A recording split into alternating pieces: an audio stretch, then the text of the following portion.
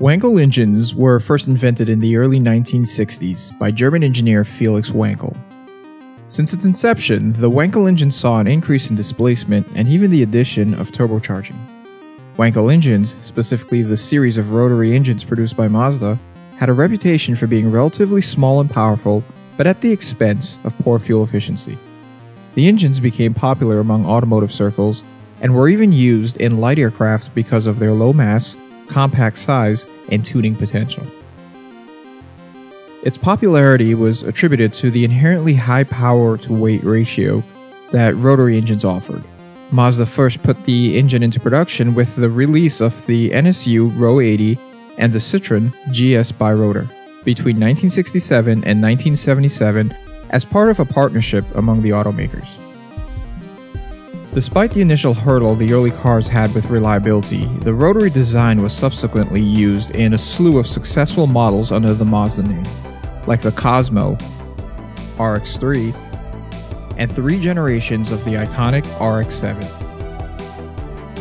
For this reason, the rotary design has been praised as a competitive engine and even developed a cult following amongst car enthusiasts.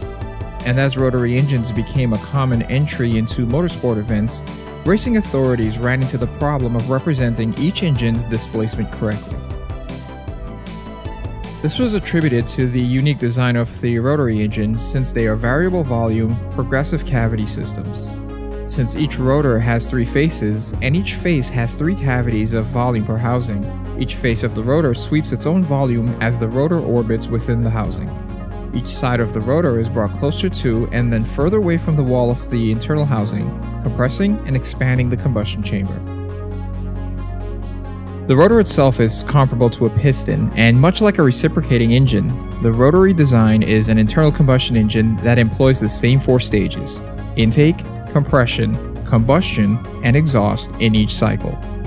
But when the cylinder volume changes as the piston travels up and down in a cylinder, the volume, configuration, and position of the operating cavity changes as the rotor orbits in an eccentric fashion. And since a rotor has 3 faces, the same process is repeated continuously. Looking closely at the rotor, this becomes evident. When side A is about to be propelled by the exploding gas, side B is in the intake and compression phase. While this is happening, side C is in the exhaust phase. When the rotor moves, side A goes into the exhaust phase, and then side B begins expanding. Side C begins the intake and compression phase. Furthering frustration on how to represent a rotary engine's displacement correctly is that the rotor travels 1/3 the speed of its crankshaft. Subsequently, its output shaft travels faster than that of the rotor's oscillating parts. This perceived advantage caused many regulatory bodies in automotive racing to variously consider the rotary engine to have the equivalence of a reciprocating 4-stroke piston engine of 1.5 to 2 times the displacement of 1 cavity per rotor. So rather than enforcing a rule to divide quoted displacement for participants driving reciprocating piston engines, most racing organizations simply decided to double the quoted displacement of rotary engines. It should be noted that the scope of this video is not to conclude whether doubling the displacement is best practice, but rather understand the underlying difference between a reciprocating engine and a rotary engine. To better comprehend how this was done, let's first understand how to calculate displacement for a piston engine, which is swept volume multiplied by the number of cylinders. Since the number of cylinders are obvious, we will shift our focus on swept volume, which is the displacement of 1 cylinder between the top dead center and bottom dead center. In effect, the piston would sweep its volume as it travels in the engine cylinder. But to keep things simple, we won't go into detail on how to actually calculate swept volume. Conversely, calculating the swept volume for a rotary engine replaces the number of cylinders with the number of rotors. As an example, Mazda rates their 13B rotary engine at 1.3 liters. Each face of a single rotor has a swept displacement of 654 cc's, or about 0.65 liters. This is then multiplied by the quantity of rotors, in this case 2, resulting in 1.3 liters. However, using this calculation as a relatable number to compare a 4-cycle engine to a rotary engine is not optimal. The number of rotors alone is not enough. If we're going to use the number of cylinders versus the number of rotors, we should instead need to factor in the 3 phases of each rotor as well, and how many phases complete a thermodynamic cycle within a certain number of degrees. A thermodynamic cycle is a series of actions that involve the transference of heat into and out of a contained system, and the changing pressure, temperature, and other variables that eventually return the system to its initial state. Though the stages of a thermodynamic cycle are the intake, compression, combustion, and exhaust strokes, our primary consideration will be the completion of a thermodynamic cycle.